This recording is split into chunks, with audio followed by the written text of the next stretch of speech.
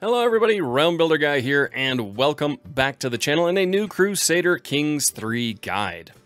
So a while ago I did a guide focusing on the unique and historical buildings found in Crusader Kings 3, where they are and what they do.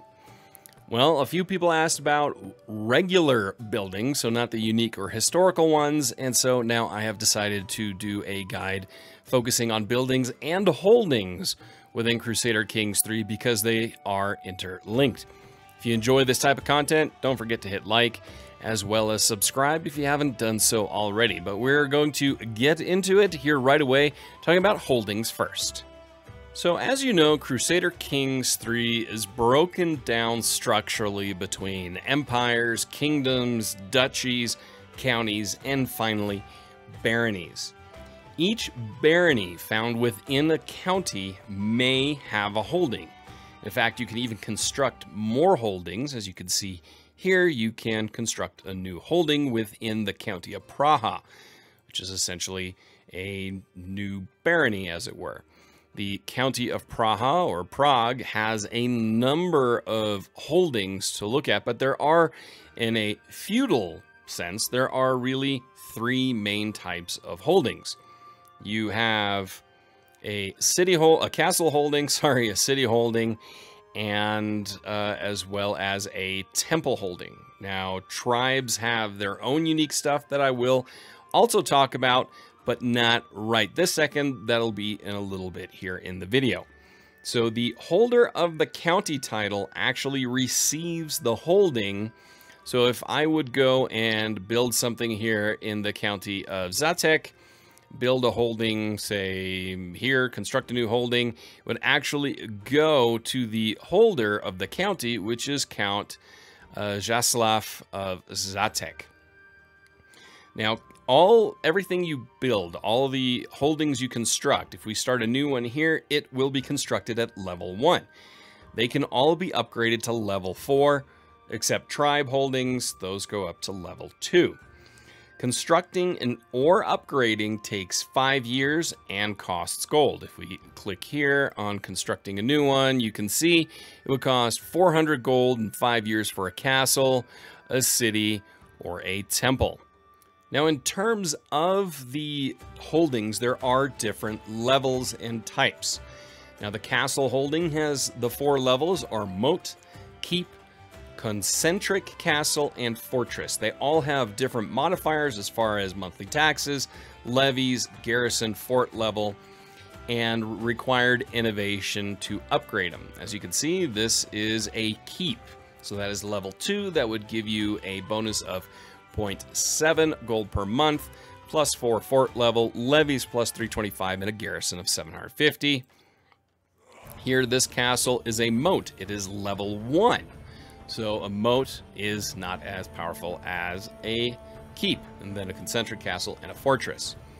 If we go to city, this is a city level 1, so just a village center.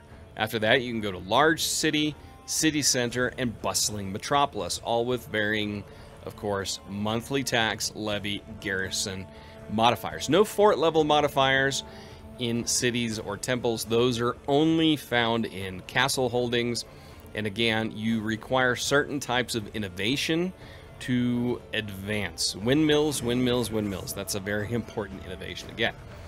Now, if you go over here to your temple holding, you can see your level 1 is a shrine. After that, you have temple grounds, house of worship, and grand temple. Same thing as before, monthly tax, levies, and garrison modifiers there. Now, within these holdings, you can construct different buildings. And I will go into all the different types of buildings that are available in a little bit.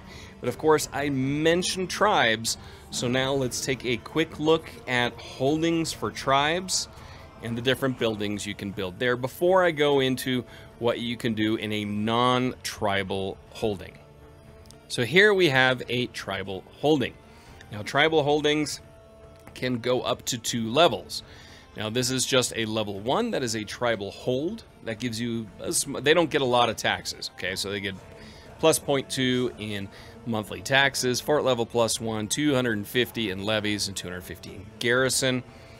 The next level up is fortified tribal hold. That gives you plus 0.5 in monthly tax, plus 400 levies, plus 500 garrison, and a +2 fort level. Plus, the required innovation is planned assemblies. For a regular tribal hold, you have no required innovation because it's kind of seen as it's pretty much just the base. Now, as far as the types of buildings you can build in a tribal holding, you're very, very limited. You really just have these 4. So you have the palisades and the war camps, which are, of course, your military ones. And then you have gathering halls and markets. These are focused on money, supply limit, and here you look at prestige and control growth. Now, with any of these buildings, whether it's a tribal holding or a non-tribal holding, you can preview kind of where it can go to the highest level. So you go from a simple palisade up to an upgrade of level 2. Obviously, the non-tribal holdings, you can upgrade all the buildings significantly further, but you can kind of see where you're sitting, and you can make those decisions as far as the bonuses, what's more important to your given situation at a given time. And if I'm doing anything here, if I have the money, which you only need 75 gold, 200 prestige to work on war camps.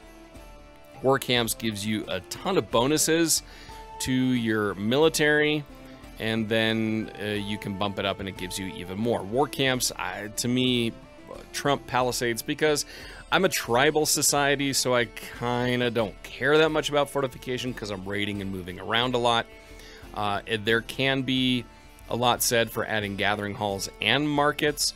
The nice thing is here in this one, you actually have slots for everything you want to do. So you could construct a new building in each one of these and upgrade them up to max 2. So if you're going to play tall as a tribe, it actually goes pretty quickly because you don't have a lot of choices as far as your buildings, and you can only upgrade them to level 2 if you want to stay as a tribe. Of course, you can then convert all of these to castle holdings and so on at a higher cost. Also, if you then, say, conquer this territory and you want to convert a tribal holding into a castle holding, you can absolutely do so. You just have to pay accordingly. So now that we've covered tribes, which in terms of buildings, like I said, there's not a lot there. You're a migratory tribe. You're not really looking to settle. But of course, if you are a non-tribe, settling and building is definitely very, very important. So let me go through the different types of buildings that there are. So here we have what's considered holding buildings. In this city here, in Seponto, you have guilds. Guild halls and guilds in general is one type of city building. It gives you a holding tax modifier plus the county development growth of plus 5%. There's nothing for the realm itself. So if your character wants a direct benefit, you're gonna have to control it. Now, if you go here to Acerenza, which is a temple holding, here you can see you have prayer halls, which is part of monasteries. Monasteries are the other holding buildings that are in a temple. You have tax, plus a control growth modifier, and then a piety growth. Now, piety, according to the information from Paradox itself, it says you're holder of this holding, but it actually says realm-wide. So the question is realm the duchy? Is realm the county? It technically doesn't go the county, it would be above that. So I'm going to go with duchy at this time. Of course, I'm owning this one directly, so I would get most of the benefits, even though I do have a bishop. The bishop gets the holding tax benefit. The county, which I control, gets the control growth, and of course, the piety growth. Next type of building are military camps. These can be built in castles, cities, or temples. Now, military camps, as the name suggests, this is focused on the military. So you start here with, say, hide tents. You get a little bonus in levies, plus archers and skirmisher, damage, and pursuit modifiers. This can go all the way up here to level 8, which is levying squares, which gives you nice reinforcement rate, much more higher level in levies. This county itself gets a higher supply limit and control growth. And then realm-wide, you get all of these bonuses to your troops. So military camps, they can, again, be constructed in castle, city, or temple holdings. Next on the list are duchy buildings. Now, duchy buildings can only be constructed by the feudal or clan ruler in the de jure capital of the duchy. As you can see, this is the de jure capital of the county of Apulia. And you have a number of possibilities as far as the new duchy building you want to build. Which one you pick is entirely up to you, depending on what you want. Now, as your realm grows and you control more duchies directly, and those duchy holdings, as far as, of course, your domain limit allows it, you can specialize certain things on military and other ones more on development, growth, and economics. Now remember, one thing you should always look at for these duchy buildings is really go through the preview and look at the maximum, not the beginning, but the maximum. You look at military schools here and then grand military academies. What does it get you? Which one of these buildings gives you the best possible modifier at the end of the tree? That's definitely something you need to keep in mind there. But duchy buildings, again, these can only be constructed by feudal or clan rulers in the de jure capital of a duchy. They have very, very powerful bonuses overall. If we look at the leisure palace, the winter palace level, which is level 3, your prestige goes up by 15% every month, stress loss by 35%, hostile scheme success chance plus 15%, personal scheme success chance plus 15%, and on top of that, your control growth goes up by 0.04 per month and control growth of plus 60%. So again, these duchy buildings are very, very powerful. Then the other thing, now I don't have it here right now, are of course holy buildings. And holy buildings can only be built in a faith's holy site. So keep that in mind. If you say have Santiago de Compostela, you can build a holy site there. Then there are also decision buildings, and as the name implies, these are created only through decisions. There are 3 main ones: the glass monument, parliament, and university. So when those decisions pop up, that's something you can construct. Now, as you can see, there are a lot of different things you can build here in, say, some of these new building slots. There are a ton of different paths you can go down. I want to give you some of my favorite ones, and some of these differ depending on the terrain you're in. You know, you can't, you've got forest forts and hill forts can't be in the same location because one is for hills and one is for forests. But if we look at, these are some of the general ones. You've got walls and towers, farms and fields, pastoral lands, hunting grounds, and barracks. These are very, very typical in a lot of the different locations, especially here in Europe. Now, some of my favorite ones, or my absolute favorite one, are hunting grounds. Now, initially, you already get a nice bonus. You get a tax of 0.2, then you've got defender advantage plus 2, extra levies 50, and your light cavalry does more damage and plus 2% pursuit. If you go all the way down to level 8, you get a nice amount of taxes increase of 1.3. The hostile raid time gets up by 30%. So if you're in an area where you're, say, dealing with Vikings or with hordes or anything like that, it's going to take them 30% longer to be successful in a raid, so you can muster your troops and stop them before they leave and truly destroy your territory. You get a defender advantage of plus 16, 225 extra levies. You also get a plus 2% development growth, and then really nice modifiers to your men-at-arms. So the maintenance goes down, and then the light cav, damage, toughness, pursuit, and screen go up significantly, and skirmisher pursuit go up as well. So hunting grounds is definitely one of my absolute favorite ones, and one of the first ones that I build. After that, it's kind of depending on what you prefer. You can either go down pastoral lands, which is a favorite of mine because, again, look at all the max.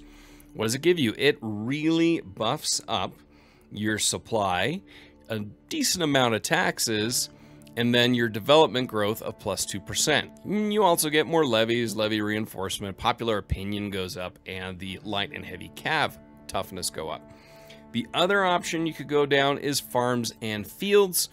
Here, now in the beginning, you get plus 0.5 per month in taxes, which can be good, especially early in the game when you're not quite there yet in terms of making money. But if you go all the way to the end, you get 2.6 gold per month in taxes just from farms and fields in one of your holdings. Plus, your supply limit goes up. Your holding tax in the county goes up by 0.2% or by 2%. And your development goes up by 5%, and temple building construction costs drop by 5%. Then the next ones after that, you really have a few different directions you can go. I'm looking and I'm not seeing one of them here, but you can look at forestry and quarries. Are not a bad one. They reduce your construction time and help with development. But of course, you do want something in terms of military. Barracks is a pretty good one to go down. You get extra levies, which again in the beginning can be very critical. Your heavy infantry damage and spearmen damage go up, but if you go all the way to the end, you get the permanent barracks. You get 825 additional levies, your levy reinforcement rate of 5%. Your building construction time in the entire county is down by 2%. And then on top of that, you get some massive bonuses to heavy infantry damage and toughness, and spearmen damage and toughness. Regimental grounds is also one you could go down, but most of the time, these are very typical ones here. Now, walls and towers, if you compare that to, say, other forts out there, the forest forts, the hill forts, or the watchtower, you know, this is, in my opinion, probably the weakest one, but it is by far the most common one. So if you have this very typical castle holding construction, in my opinion, I would first go with hunting grounds, and then either pastoral lands or farms and fields. It really depends on which direction you want to go. One is more dev, one is more income overall, even though they both kind of give you the same thing in taxes, supply, and dev. Farms give you a little bit more taxes in that. And then next you can go into the barracks as well. Now you could of course upgrade your castle building here itself, which helps you overall, so you don't really need hill forts, forest forts, walls, towers, and watchtowers. Now, if you're going to build more as far as your castle holding and what it is, again, we talked about the walls and towers here, which aren't bad as in general it goes.